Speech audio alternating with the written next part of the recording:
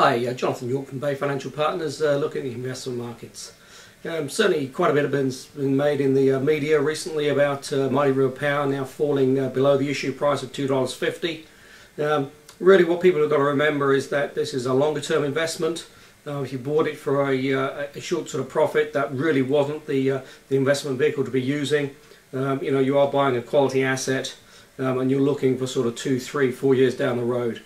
You're still getting a reasonable dividend yield, and certainly there's no reason to be panicking here just because the price has fallen slightly below the issue price, currently trading around $2.47.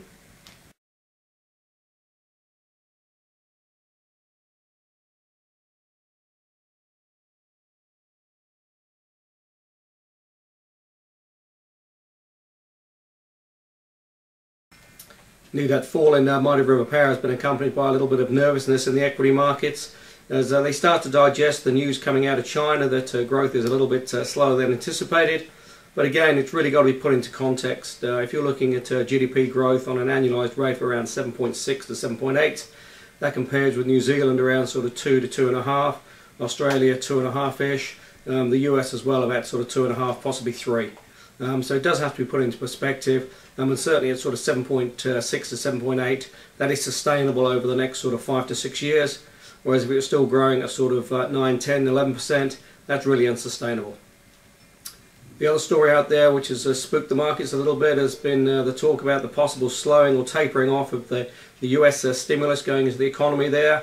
But again, that's that should really be viewed as being positive, because the only reason that the Fed will be looking at tapering that off is that if the economy is growing under its own steam and doesn't need quite as much assistance. So again, really that should be viewed as being positive. But the market's taking it on the negative side and certainly a little bit nervous.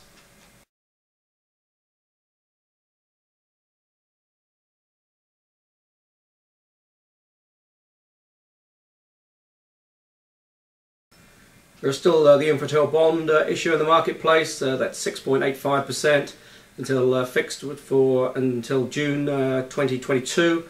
Interest is paid quarterly.